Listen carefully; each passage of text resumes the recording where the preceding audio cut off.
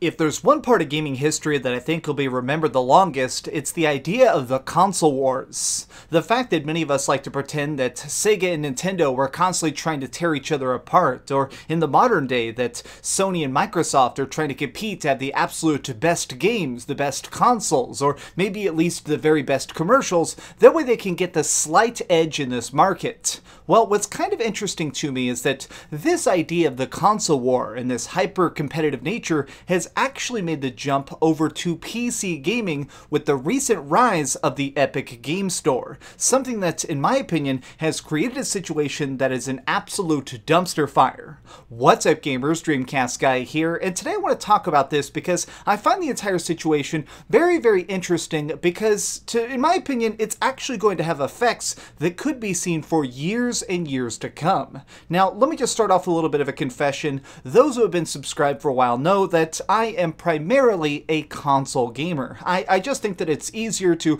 be able to put a game in there, it automatically installs updates, I don't have to worry about drivers, so for the most part, that's what I do. I play on Nintendo Switch, Xbox One, and of course my PlayStation 4. But I do not hate PC gaming. In fact, I actually have a pretty powerful PC and play stuff like MMOs on it, well, pretty much every week. So what's going on here is very, very fascinating to me because the Epic Game Store is trying to basically force themselves into a market. Until just a couple years ago, basically the only way you could very easily access PC gaming was through Steam.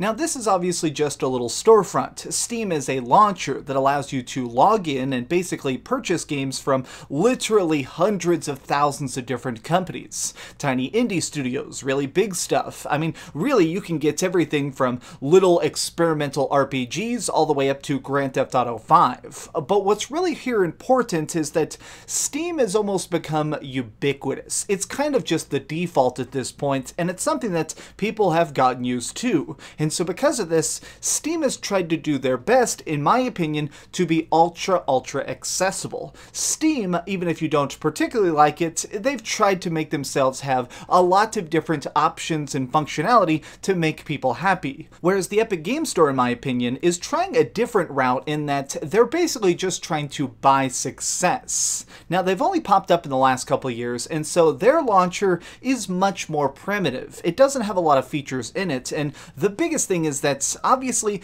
Epic is the owners and creators of Fortnite, and so because of it, they have, well, probably $20 billion of play money right now, and so to try and get more money in the future, they've started to spend that spare cash to purchase exclusivity rights. Basically, before a game comes out that has a lot of hype around it, they're saying, hey, put that on Epic Store and we'll pay you a couple million up front. Now, this is just an estimated amount, but it sounds like a lot of times when it comes to stuff like Metro Exodus or now Borderlands 3, they're approaching them and saying, hey, if you do not put that on Steam and instead sell that on our store, we'll pay you an upfront price, and also we'll give you a better cut. Now, here's the thing.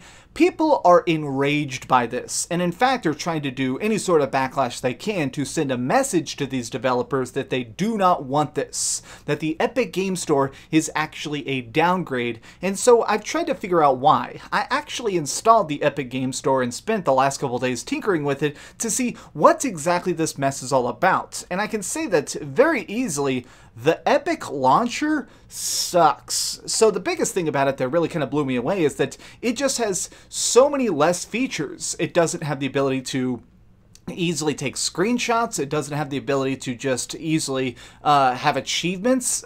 It does weird things like regional pricing. So really what's kind of smart about Steam, in my opinion, is the fact that they use basically one price point, for the most part, as far as I can tell. So if you're buying Final Fantasy 13 on Steam, which you shouldn't do, I don't like that game, if you were doing that, you would just be paying the price that the retail people have set. Whereas if you're paying for a game like that in a different country, that might make it cheaper. Like in Australia, almost every game is $80 to $100. If you're buying it through Steam, it's going to be $60. If you're buying that game through the Epic Store, it's going to be $80 to $100. There's also all sorts of processing fees and stuff that exist in the Epic Store that don't exist anywhere else, that you pay. So it basically makes it where the developers are getting a bigger cut to the profits, but you as the gamer are also paying a lot more just because it's this different storefront. Now, the thing that I'm actually the most annoyed about when it comes to the Epic Store is that the Epic Store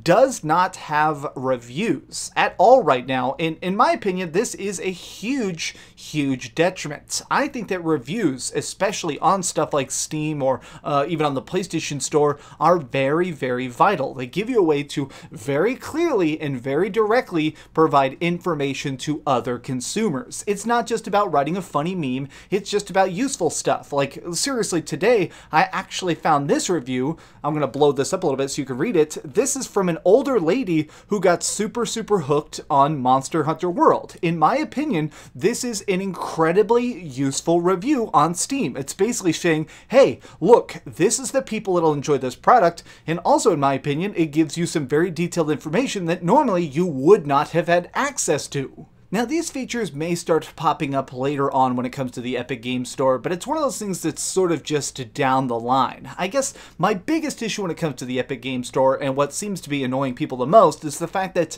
they are forcing exclusivity. So right now, Epic Games Launcher isn't doing anything special. They are not the best shop in the game. They're straight up just the richest people in the business right now. So because of it, they're approaching all these different developers and just paying to win. I mean, it's hard to really phrase it any other way. They're walking in and saying, hey, put that over here and you get more cash. Now, something that to me is kind of irksome about this is just the fact that I feel like the Epic Games Launcher is a step down, and they're forcing people to participate in it. So obviously, as a console gamer, I play on several different stuff at once. And so one thing that's interesting to me is when I go back and play something like a PlayStation 3 game, the store on the PS3 is awful. It takes about 25 seconds to boot up. Every time you're trying to scroll through the menus, it needs to load trailers.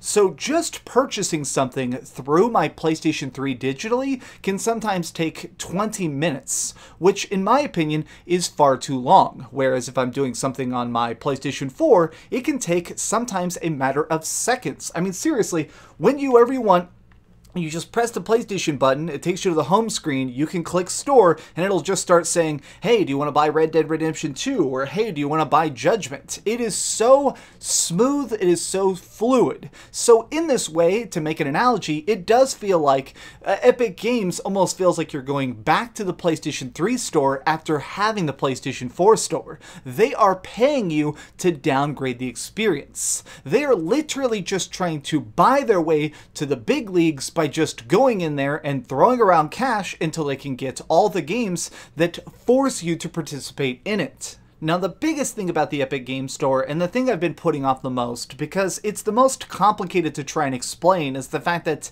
the Epic Games Store actually has very, very low security standards. Alright, so everybody get ready, we're going to have to get geeky here for a second. Typically, if you're running any sort of launcher or any sort of storefront, you need to make sure that your security protocols are ultra high. This basically makes you, of course, unhackable and also what's called unscrapable. Basically, a lot of times if you program your storefront badly, there will be a lot of information that's very, very visible to certain hacking programs. I mean, they can seriously just do stuff like steal your credit card information, steal your home address, or sometimes people even just be able to scoop your password and get everything. And here's the issue, the Epic Games Store happens all the freaking time. I mean, seriously, just a couple weeks ago, they actually had, I think, 80 million accounts? What was it? Yeah, 80 million accounts had their data stolen.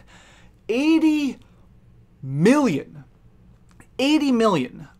80 million people had their information stolen through the Epic Game Store simply because their security is so bad. I mean, anybody who's ever had an Epic Games account knows that you're constantly getting almost hacked because everybody almost every week gets a freaking email that says, oh, there were a series of failed logins on your account. I mean, these people are constantly trying to hack your account every single day, and they just don't have the security to actually protect that. It means that even if you happen to enjoy the Epic Game Store, even if you happen to end up buying a bunch of games that you think are great and you're playing them with friends, at any moment it may get hacked. So right now I am personally super excited for Borderlands 3. Honestly, I am so beyond hyped for that game. It looks like exactly what I want, but I am not in any way going to ever purchase it on the Epic Game Store. I will not support it. I refuse to give my money to a process that, in my opinion, is vastly inferior than the competition.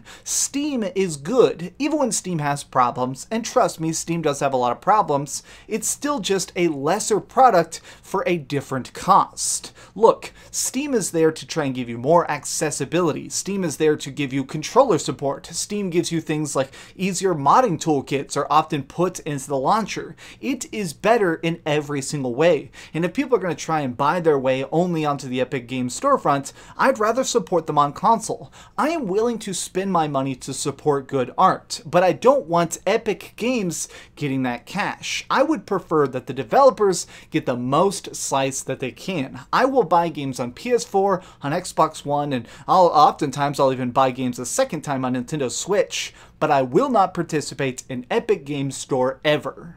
But these have just been my thoughts that are kind of off the cuff and a little bit raw here. What do you think of it? Are you a PC gamer? And do you think this stuff is as aggravating as PC gamers are sort of making it out to be? Let me know your thoughts in the comments down below. If you enjoyed this video, please give it a like, share with your friends, and subscribe if you haven't already. But do me the biggest favor of all and keep dreaming.